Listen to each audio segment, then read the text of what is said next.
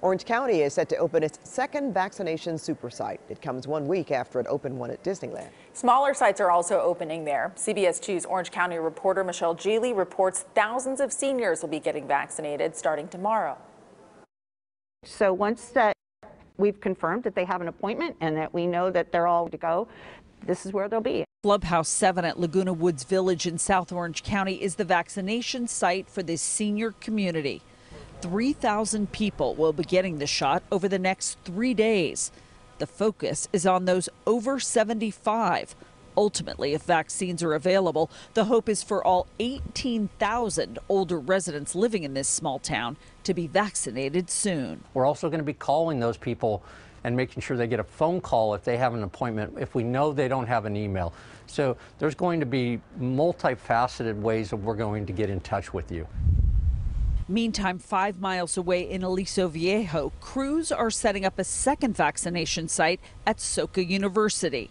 It opens to the public Saturday and will be staged in the gym. Again, only those in Tier 1A who are healthcare workers and seniors over 65 are allowed to enter. Reservations made on Orange County's app othina.com are a must. Vaccines at another county-run site will continue through the weekend in the Disney parking lot in Anaheim.